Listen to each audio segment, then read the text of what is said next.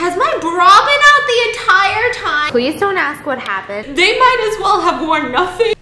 Hi everyone, welcome back to my channel. My name is Stephanie and today we are back with another cooking video and I'm so excited about this one. Are my boobies hanging out? Very quickly, if you guys have already seen the title of today's video, it is about to be that ooey, that gooey, that explosive inside of the chest. I literally matched this dress. It is way too short. I cannot wear this out. It's a thought dress, but I matched it so I could match the cheese corn dogs. Don't I look like a Korean cheese corn dog? Essentially today we are going to be making the most popular mukbang ASMR Korean street food, just cheese dogs. If you guys don't know what it is, it's pretty much a corn dog but without the sausage. Insert mozzarella cheese, but also the batter is different. It's a little bit crispier. It's not as doughy. It's a little bit more just texture-y. It's smothered in just sugar on the outside with some spicy ketchup, and I'm getting turned on, so we're just gonna jump right into the video. Like I do in all of my cooking videos, all of the instructions and the step-by-step ingredients, all of that is gonna be linked in the description. But first bit, you're gonna need an entire bag of string cheese or stick cheese sticks. So I got mozzarella. Mainly it's mozzarella, but for some reason I have some leftover cheddar ones and I never saw an orange cheese pull come out of the cheese dog, so your girl is feeling a little bit adventurous, so we're gonna try both. Now with these, this is the first step to the recipe. You're gonna need some thick, long wood, long bamboo sticks, and then we're gonna skewer the cheese right now. That's the first, okay? Okay, so the first step is to not spill your cheese. Okay, so the first thing that you're gonna need is your string cheese. I'm about to make a batch of, I think this is gonna be, wow, Stephanie, you're gonna be great, mom. You're gonna be great at math. Okay, this is gonna be 8 cheese sticks. So we have 6 mozzarella and then 2 of the cheddar ones that I'm testing out for the very first time. I don't know if people didn't do this for a reason because maybe it doesn't turn out well, but still. And then you're gonna need your little bamboo skewers. Yes, sis. Wait, let me just think about this real quick. Let me just use my knocker before I start throwing shit in everywhere. Okay, I think I'm gonna go with the shorter ones and then end up cut. Ooh, no, I think I'm gonna go with the thicker ones and then end up cutting those. Let's see if I can even cut this. Your ex-boyfriend, your new boyfriend. Okay, sorry. So grab a bunch of sticks, 1 for each cheese stick, and we're gonna skewer them. So as we were gonna go get the cheese at Whole Foods, we were walking downstairs and we get into the elevator. This is so embarrassing. We get into the, I don't know who this is embarrassing for. Probably me or my fiance, I'm not sure. So we get into the elevator and we have a pool level that's underneath, like on the 5th floor. And it stops at the 5th floor and it opens. Now in comes, I wash my hands. Oh no, the stick. Oh no, okay. Maybe like to here.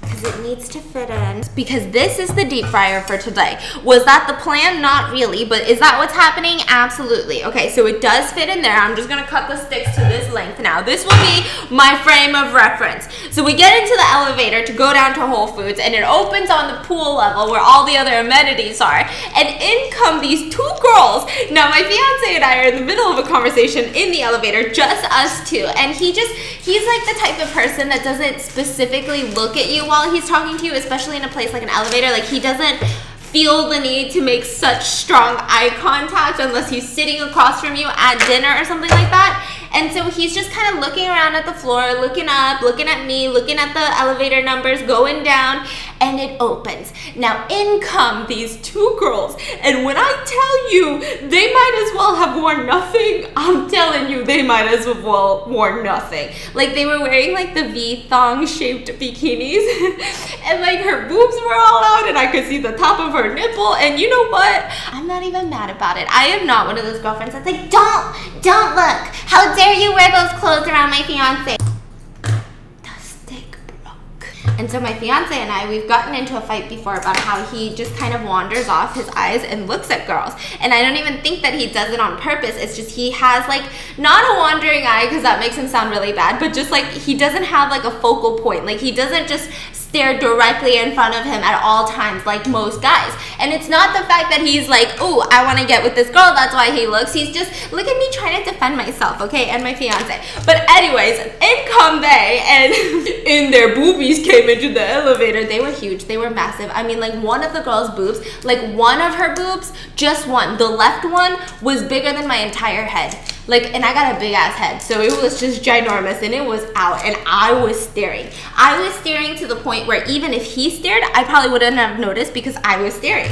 And so this is where I died. The guy who never makes eye contact with me suddenly decides that right now is the time, he said, not today, Biz. And so he literally pivots his body directly towards me as we're standing in the elevator. And he goes, yeah, honey, so about Korea, what do you think we should do while we're in Korea? And he kept literally forgetting what he was saying. He refused to look at the two girls. He did everything in his power. Like, he was going out of his way to make sure that I knew that he wasn't looking at those boobs, and I just died laughing. They ended up getting out of the elevator because they were actually supposed to go up, not down, so they got into the wrong elevator lift. But then he was just like acting like nothing happened, and I cracked up. I could not contain myself. Don't you think like that's cuter though? Because I was like, I mean, if he would have looked, I probably wouldn't have been mad. This cheese part, really handsy. Did anyone care for this story? Probably not. But you know what? Here it is, bitch. I needed you to know what I did to get this cheese today. What my fiance went through. The biggest test of every man's life, okay? Will he look at the boobs or not? I've got sticks everywhere on the ground right now. They've been flying out. This might be hazardous, but keep going. Don't stop. That one's good. Only 3 more left. My hands feel real cheesy right now. What's your favorite cheese? Leave it in the comments. I used to love feta cheese for the longest time. I like any weird cheese, like I love goat cheese, I love soft cheeses, but these days, I mean, good old Parm and mozzarella and cheddar be getting to me. Okay, so now that you have all of your cheeses stick to perfection, Biz, you're gonna get some all-purpose flour. You're also gonna use this flour for the batter, but you're gonna use it right now for the cheese, and just cut a little hole because I just moved, so I didn't have any flour left over. And ooh, that wasn't. And then you're just gonna wanna get like a measuring spoon and kind of dust your cheeses. Not too much, but just dust them a little bit. So I'm gonna move all of the sticks to one side and then get a little bit of a duster and just kind of roll it around, you know? Lightly dusted. Can y'all see this? Like lightly dusted in the fine white powder that is completely legal. Who am I talking to right now? Okay, and then just shake it off. Just like Taylor Swift did. Do you see this dusting action going on? Lightly.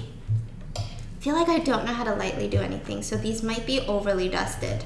I hate when recipes say like a pinch, a light dust, salt as needed. What does that mean? Once you do this, you need to pop it in the freezer because the key ingredient, like all of this is important. These steps are important, but the main thing, the 2 main things actually, I keep adding onto the list, is that you need to keep all of your ingredients cold, Biz. Cold like your ex-boyfriend cold. I'm talking your cheese needs to be cold. Your batter needs to be cold. Everything needs to be cold except your frying oil needs to be at exactly like, I don't know, 350 degrees Fahrenheit. So I even have like an oil measure for this recipe. I'm taking this really seriously, okay? Koreans take their corn cheese dogs really seriously. So now you're gonna need a giant mixing bowl and we're gonna mix together the batter ingredients, which is about, okay, so this is the recipe for 8 cheese sticks, but I'm gonna make for 2 because I'm gonna be battering up some more later on. So I'm just gonna make extra batter and I'm gonna use 2 cups of this all-purpose flour. Ooh.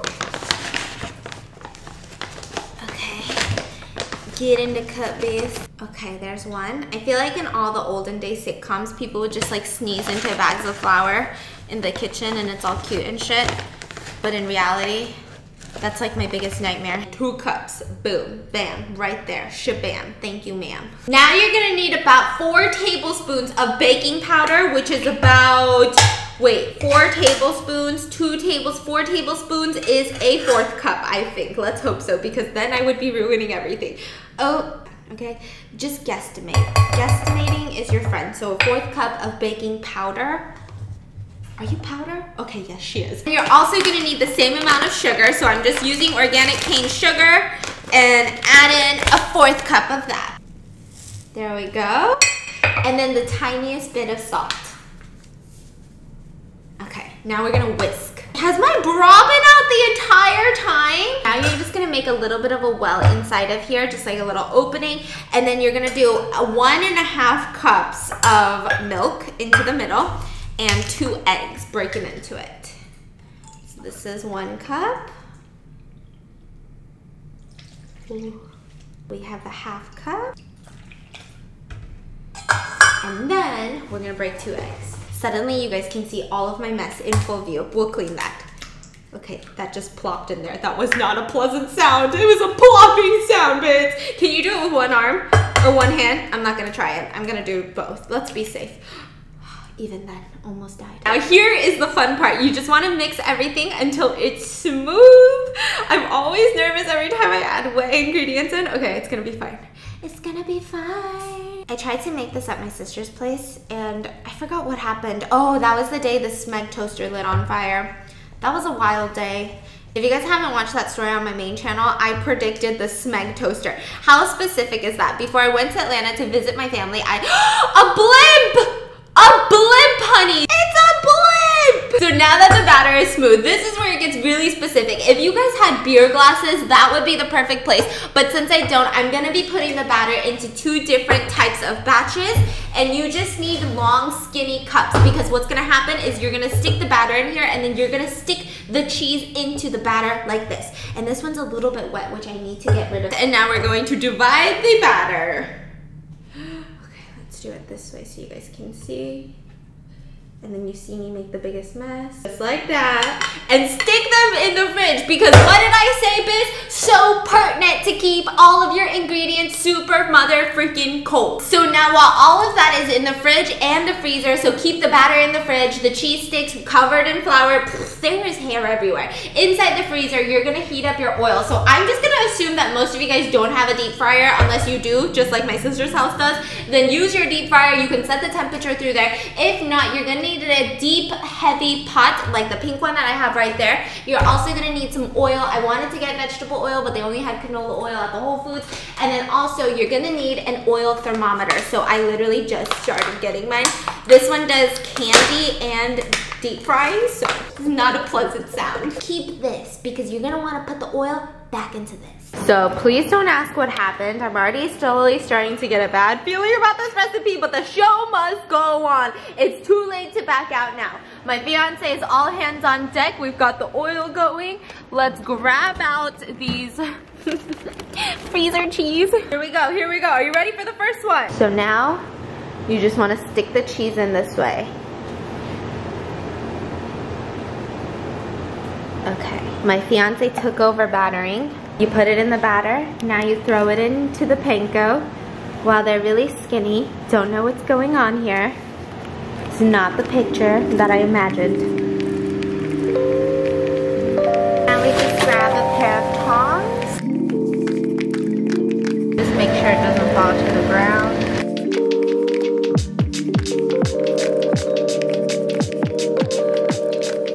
So we're still in the process. This one I just took out. These are hanging in there, different stages. Keep it at 350. We had to kind of turn up the heat a little bit because we kept, okay, now we can turn down a little bit. And so these are the first 2 that we did. This is the one that I took a bite out of. I just rolled both in some sugar. This one, I mean, she looks kind of busted. Oh, I hear more sizzling. Okay, this one's a beautiful golden brown. Look at this one. Now keep flipping them. She's a little lopsided, but that's okay. Ooh. Ooh, it's getting hot in here. So I just kind of grab it by the end and lift it up so that slowly it'll start to float. I don't really like it at the bottom because I have no idea if it's gonna get crazy burnt. And this one's about done. So we can throw her onto this plate now. There we go.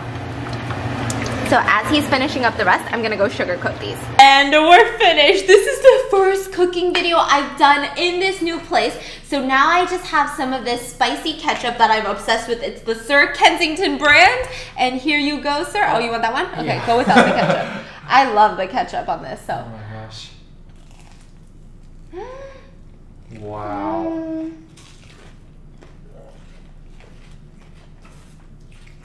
Oh my god. This is really good. Wow. How does it compare to the ones that we buy? Am I biased if I say this is better than those? Yeah, you're so biased. Everyone's like, it don't look better, Biss. It don't look better. No, it's actually really good. But it's good because I feel like the batter is lighter on this one. It's more fluffy. Yeah, fluffy. That's why I like it better. You know how in the fridge it kind of exploded?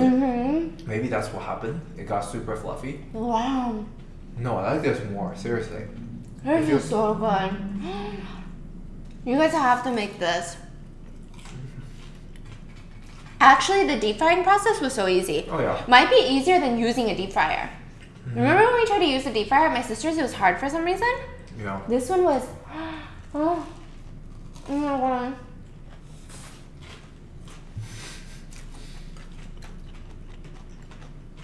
I think we did it, sir.